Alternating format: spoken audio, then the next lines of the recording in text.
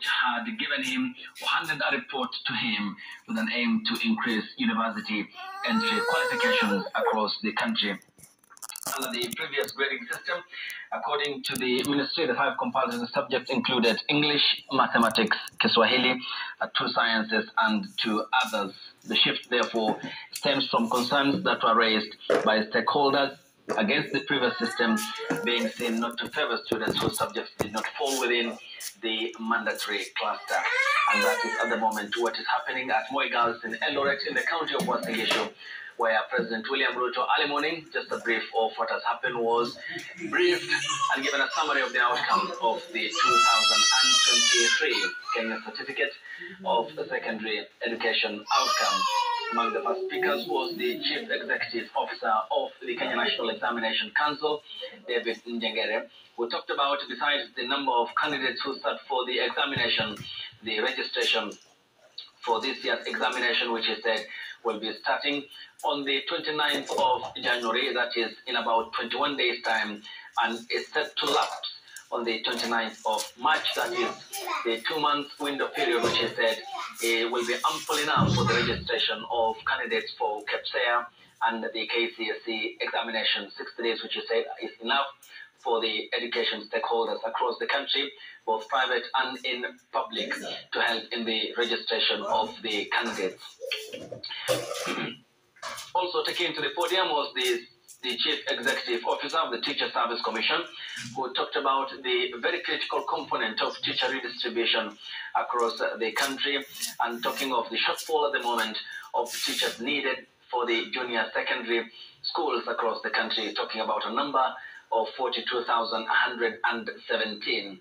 She says of the required 99,045, the Teacher Service Commission so far has on its record and paper sheets 56,928, therefore shortfall of 42,117, which she said that the Teacher Service Commission is focused on with overwhelming priority, and that they should be absorbed as well. Talking about also additional teachers until the deficit is bridged, and committing before the stakeholders that the commission that she leads will be focusing on that. She also highlighted the more than 100,000 NEC officials and examiners for that matter, and to be specific, pointing out the 29,876 examiners across 40 centers who marked the KCSE examinations of 2023, and also others who spoke included the chairperson of the Education Committee, Julius Faye. We now get back to Moi Girls High School in Eldoret, the county of Uasin Gishu, where the function is underway, and let's listen. Moi Girls Eldoret. This is the very room that we used to have our assembly in. It was still a very small school those days, and today I've come accompanied with my cousin, who was always my classmate, Chibet John. So I was telling her, let's go back to our old school and support Waziri. So Waziri, thank you for actually having the wisdom to decide to announce the results, not only from my hometown, but also from my former school. Thank you.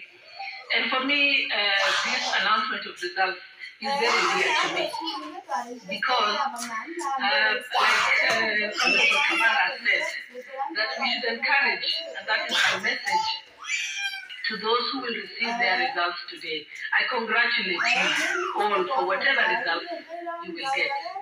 But most importantly is to tell you that whatever results you get is not going to define you. I must tell my own story. When I